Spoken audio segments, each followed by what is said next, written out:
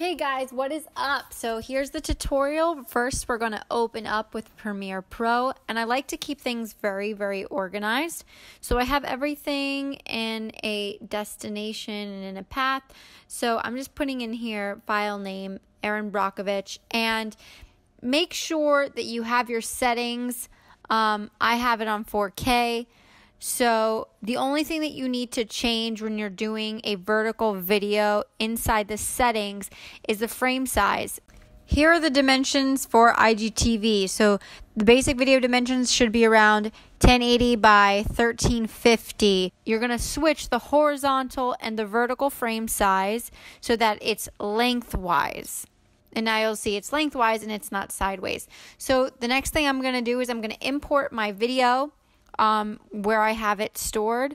I like to keep everything organized again, so I'm just going to paste everything, and then I'm going to be working on my timeline. So you see that it's lengthwise right now, and it has the top bar and the low bar. And what I'm going to do is just crop the beginning of it, of where I want it to start, and then I'm going to crop the end of where I want it to finish. So I'm going to cut, or C on the keyboard, and then delete it.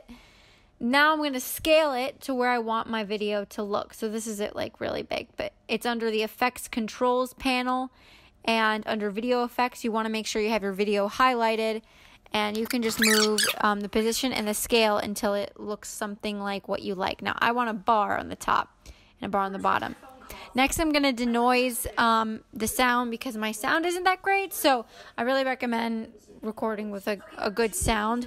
So what I do is I go into effects and I search up denoise under audio effects, and then I just go drag it onto my timeline, and now I'm denoising it, and you could hear a little bit.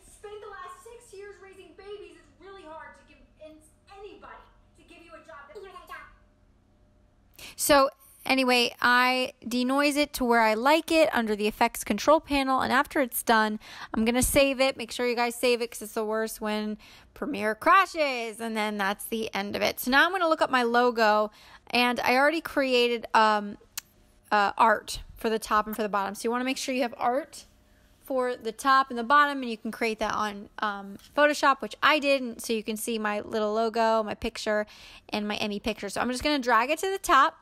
I'm going to make sure the layer is under the video. As you can see, the pink thing on my timeline is under my video because you want to make sure it's under it.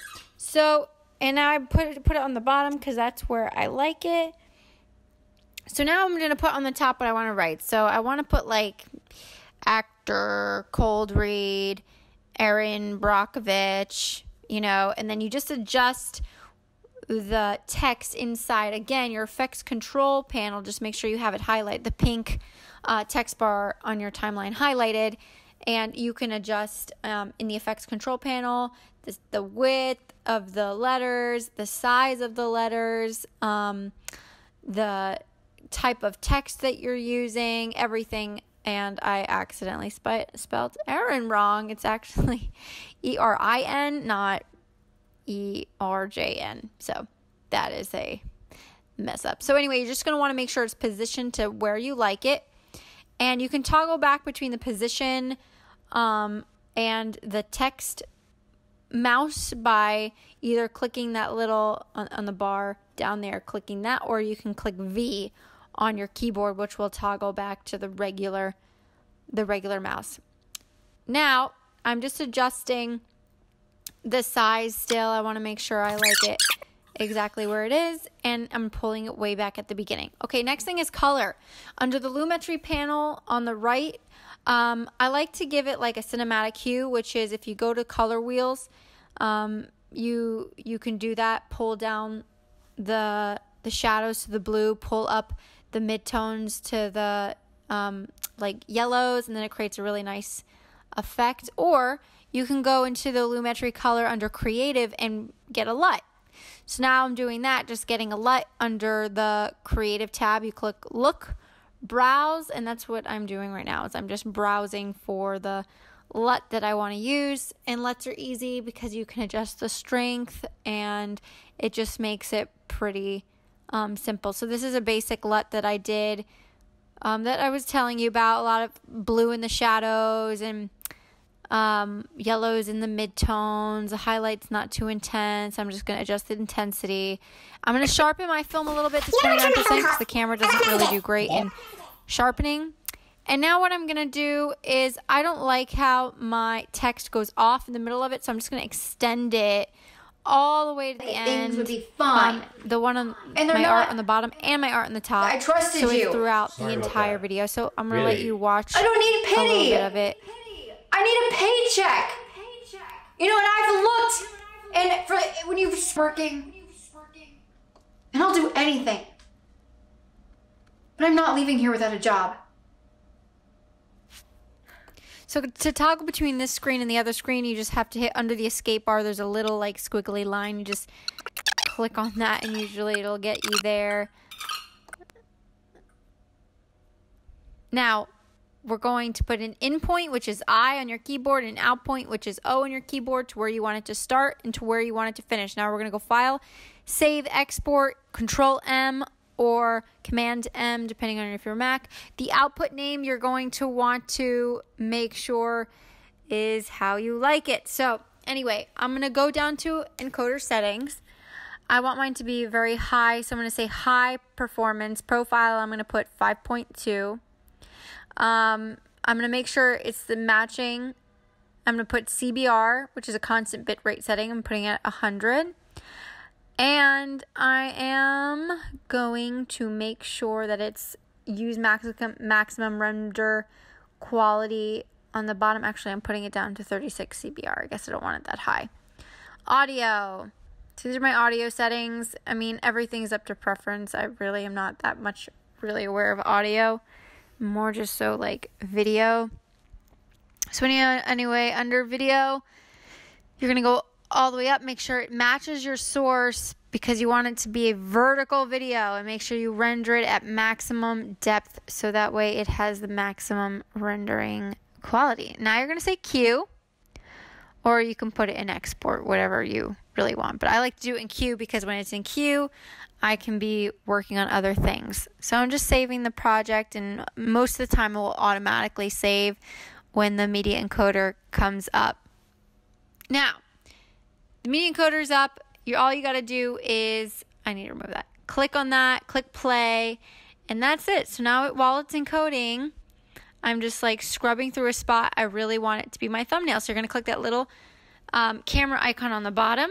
Under the Erin Brockovich, there's a little camera button. Now I'm going to save it, and I'm going to open up my screenshot, because right now we're going to create the art for the thumbnail. I'm going to look up an Erin Brockovich, Julia Roberts photo that I want to use as part of the thumbnail. This is good, so I'm just going to save it to where I want it, which is perfect. Now we're going to open up Photoshop, and all you got to do is create new. Make sure the dimensions match what you want your vertical video to be. So pixels, make sure they match 248 by 1152. So I'm just going to click and drag and import. That's all I got to do is click, import, click, import. Now, because that matches. Now I'm going to just take the section that I want, which I want my face as big as Julia Roberts' face. So I'm going to take my section of my face.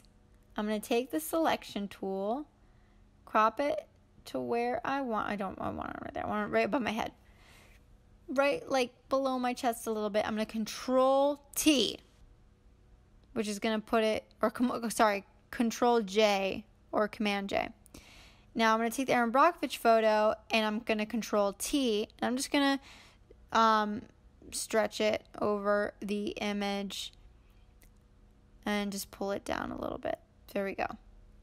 And now I have to adjust, and you're going to watch me adjust both of the, adjusting my face a little bigger so it matches her, but now my face is way too big. So I'm just going to pull that down a little bit.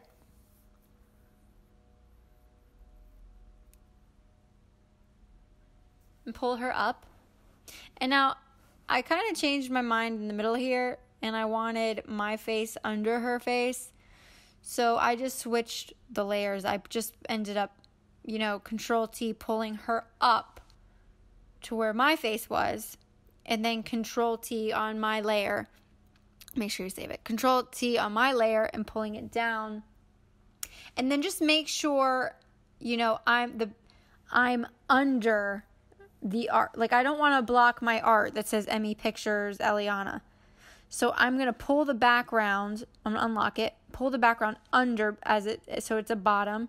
Then I'm going to delete, because we still have that large image as you can see in layer 0. So now I'm just going to delete all that stuff that's on top, being very careful not to eat or cut into the ME Pictures with my thing. So just better taking the square selection tool and doing it, and then just deleting. And now Control D to deselect. And that is it. So now all I got to do is export. So we're going to go File, Save As. Well, no, I'm still looking at it. But after you have it to where you like it, let's see what I did. File, Save As. I'm going to do this PC. Storage programs. Make sure you really put it where it's organized, guys. I can't tell you how many times that I've done things that were not organized, and it's been really annoying and very frustrating at the end because there's a lot of layers and a lot going on. So just make sure everything is really, really nicely organized. Like, as you can see, I have April, May 2000 and IGTV thumbnail. So I'm going to say save it there. Okay, it's now now I'm going to say export and export as. And this is the settings I like. I like to do it ×3, which is max JPEG, and leave the settings the same, and I'm going to export it. And I just name it, thumbnail for IGTV, vertical video, and save. So now I just wait till it's saved, and that is it. That's how you do it. So when you export, you just got to export the image. Thank you guys so much for watching. I hope this was of value to you. If you have any questions or you want to see any kind of stuff in the future, please like and subscribe. I'm always posting creative content as well as tutorials on how I create my content. All right, thanks you guys so much, and have a great week.